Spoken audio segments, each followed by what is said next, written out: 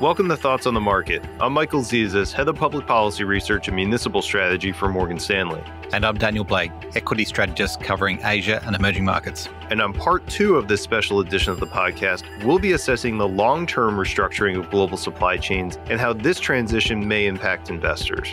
It's Wednesday, January 12th at 9 a.m. in New York. And it's 10 p.m. in Hong Kong.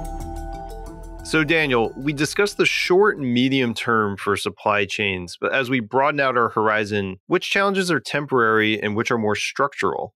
We do think there are structural challenges that are emerging and have been present for some time, but have been exacerbated by the COVID pandemic and by the surge in demand that was seen and a panic about ordering. So we are seeing them most acute in areas of transportation where we don't expect a return to pre-COVID levels of freight rates or indeed lead times.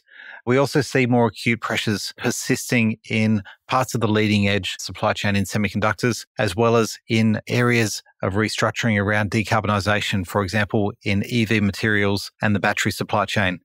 But more temporary areas are those that have been subject to short-term production shortfalls and are areas where we are seeing demand that has been pulled forward in some regards, and where we're also seeing the channel being restocked in areas that were not necessarily production disrupted. And so this in the tech space, for example, is more acute in some consumer electronics categories, as opposed to autos where we do have very lean inventory positions and it will take longer to rebuild. But in the short run, we do think what will be important to watch will be the development of new COVID variants and the responses from policymakers and public health officials to those, and the extent to which production and distribution can be managed in the context of those challenges. So really, Mike, I think a lot comes back to the public policy decision. So what are you seeing and tracking most closely from here?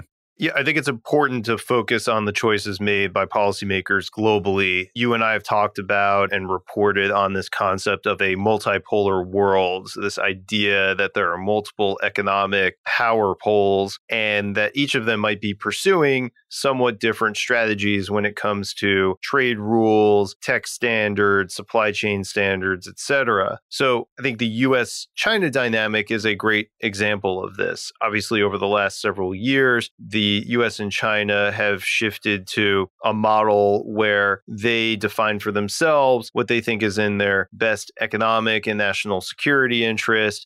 And in order to promote those interests, adopt a set of policies that are both defensive and offensive. So with the US, for example, there were tariff increases in 2018 and 2019. Since then, they have mostly shifted to raising non-tariff barriers like export restriction controls. And increasingly over the last year, have also been pivoting towards offensive tactics. So promoting legislation to invest in reshoring like the USICA. So what this means then is that companies that had been benefiting from globalization and access to end markets and production processes in the US and China now may need to recalibrate and take on new costs when they're transitioning their value chain for these conditions of kind of new barriers, new frictions in commerce between the US and China.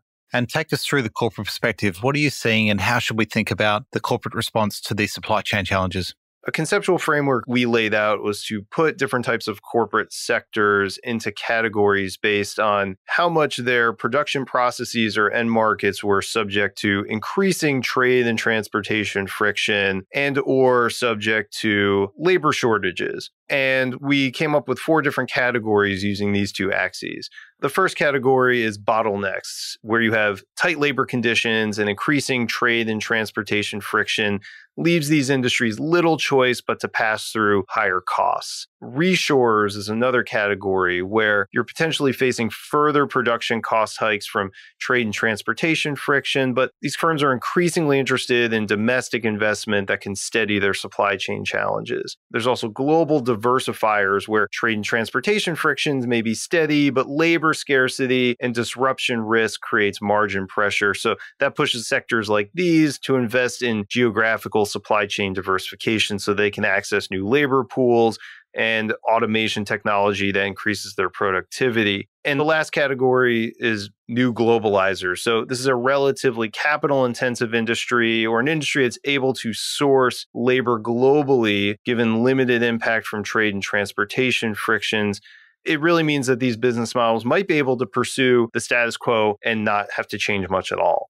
So, Daniel, do you have some examples of industries that might fit into these categories and how that might present either an opportunity or a challenge for investors? We have looked at this at the sector and company level for major companies impacted by this theme of supply chain restructuring. And what we'd highlight is that semiconductors are the classic bottleneck industries. They have been the acute choke points in the global economy. They have seen rising pricing power. They have seen significant investment going in, and that has been benefiting the semiconductor capital equipment names. In terms of the resurers, we think naturally to the US capital goods cycle. And here our analyst has highlighted more vertical integration and really securing more of the parts supply chain, really a shortening of supply chains that is a response to these supply chain uncertainties that have emerged. And then on global diversifier, this category here we think is quite relevant to a lot of the tech hardware space. So semiconductors is more higher tech and more capital intensive. And in contrast, the tech hardware space tends to be more associated with assembly, distribution, marketing. And here we do think that there is potential for more diversification to broaden out exposure across supply chains and labour pools going forward. And finally, on new globalizers, overall, the key categories we have looked at in this report, we didn't see falling into this bucket, but we do think there are sectors that will continue to be new globalizers, and we see them more in the consumer and services-oriented spaces of the global economy.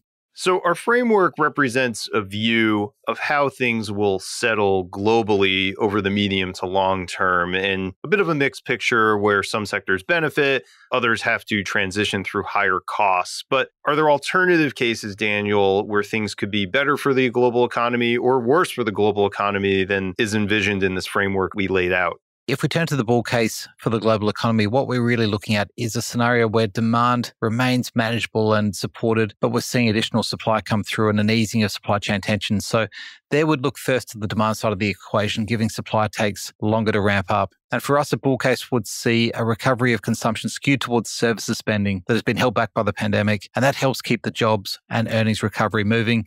But it eases some of the stress on the goods supply chain that may also be alleviated by the acute bottlenecks that we talk about in our base case, resolving and taking some more anxiety out of purchasing managers' equation into 2022. In contrast, the bear case is quite clear. The acute risk at this point is around new COVID variants, the impact on production and transport, as we saw just recently. So the potential for a rerun of these restrictions is very much in front of us as we're seeing selective lockdowns at time of recording starting to come through in some cities in China. At this point, not impacting production materially, but that is something we're watching closely. And that means we do think there is potential for demand destruction. The policy response may not be as forthcoming with the scale of stimulus that we saw through 2020 and 2021. Daniel, thanks for taking the time to talk. Great speaking with you, Michael. Thanks for listening. If you enjoy Thoughts on the Market, please be sure to rate and review us on the Apple Podcast app. It helps more people find the show.